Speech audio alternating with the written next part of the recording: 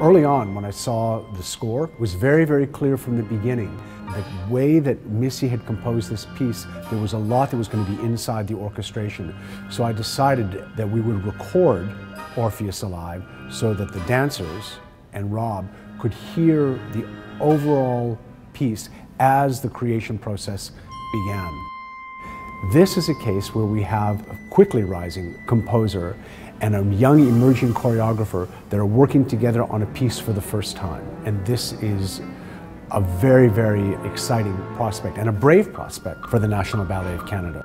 This is such a luxury, I can't even like really describe it. Like to be able to come in, you know, 4 months before the piece premieres and to hear the music all the way through and have the luxury of just making changes without the pressure of opening the show tomorrow is just huge. And I've actually never experienced that before. My experience with orchestras up until now has been great, but it's been rushed. You know, you have very little time and maybe you get to communicate 50% of the changes you want to make or the ideas you have. And here it's just such an open, relaxed environment. And that is a testament to his approach to rehearsals and also to the frame of mind of the players to make it successful. I could not be happier right now. Usually I'm a mess after the first rehearsal and I'm totally great.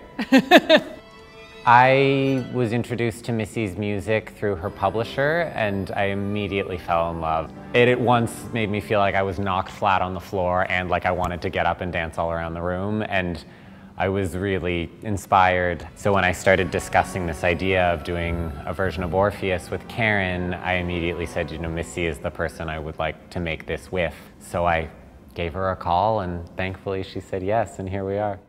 I found that the word kind of to describe it, it's very, very gestural. And I think in that way, it matches Rob's choreography.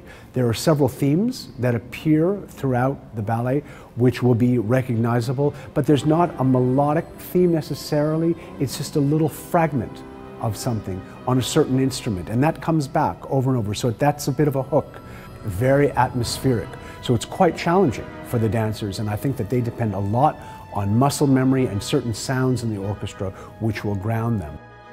It's inspired by what we go through as human beings. What's going on with them? What does it mean to transpose this story into, you know, basically present-day Toronto? And like, what interesting twist could I put on this story that's been told, you know, seemingly since the beginning of time? There's electronics in this piece, there's speaking in this piece, like there's sort of everything, and it's a very fine balance. I need that time with the players to make this successful, and I'm so grateful for it.